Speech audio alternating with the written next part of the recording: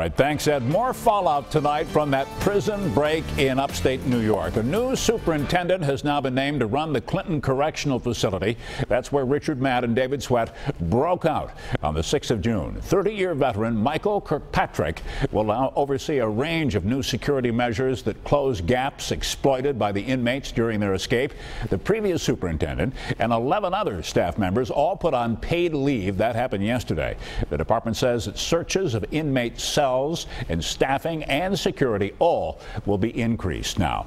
And we're once again hearing from Richard Matt's brother. And he has a strong message for Matt's partner in crime. 7 Eyewitness News reporter Hannah Buehler is live tonight at our digital desk in the newsroom. And Keith, again, we spoke exclusively with Richard Matt's half-brother Wayne Schimpf today. He tells me he's finally starting to feel some relief since Matt has been dead almost a week now. But there's a lot of questions that still remain about who will claim Matt's body. It will not be Wayne Schimpf.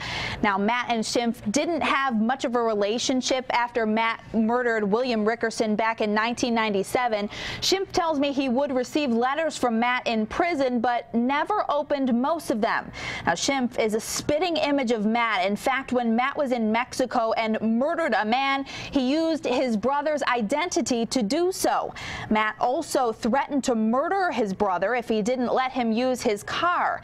Now, today I asked Wayne if he could ask Matt's accomplice, David Sweat, anything right now that Matt is dead. What would it be? Was he making more threats on my life?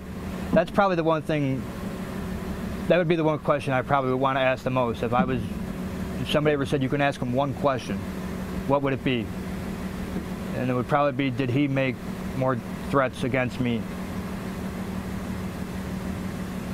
Or was there ever a plan to come here? Or was there ever a plan to come here? You know? Was he going to go to Mexico and try to be me again?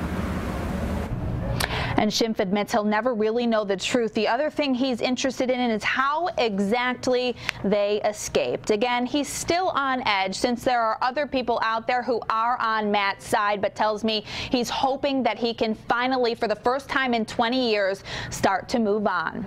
We're live at the digital desk tonight. Hannah Buehler, 7 Eyewitness News.